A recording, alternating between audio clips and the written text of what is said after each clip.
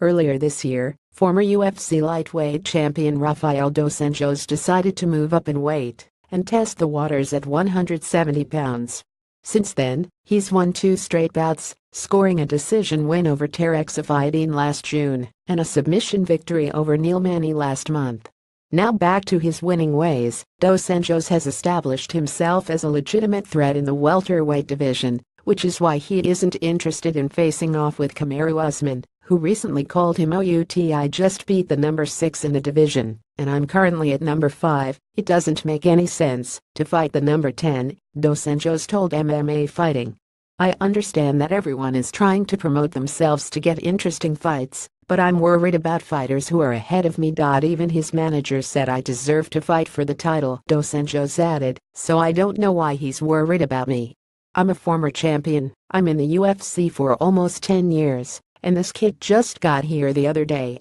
Relax, man, mind your own business, and don't cut the line." As far as the title shot goes, RDA says that he was chosen as a backup plan had something went wrong with Tyron Woodley's UFC 214 title defense against Demian Maia.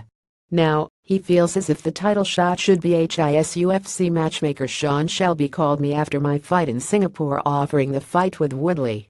"I accepted it right away, and I believe this win over Manny put me in a much better position," Dos Anjos said. "I'm ready to fight the champion and I don't see any other guy in the division that can beat him. Everyone else ahead of me already lost to the champion, or to the last contender, Demian Maia, so since I'm a former champion and I'm undefeated at welterweight, I believe the next chance should be mine." Over the last year, Woodley has defended his title 3 times, twice against striking specialist Stephen Thompson, and once against Maia. Dos Anjos, however, believes he could offer Woodley a different type of challenge. He was only worried about the striking against Wonderboy, and only worried about not going to the ground with Demian, but he will be confused with me, the Brazilian said. "I'll take him out of his comfort zone, and he will have to work twice as hard." Would you like to see Woodley and Dos Anjos square off next? Conor McGregor believes Mayweather fight was stopped too early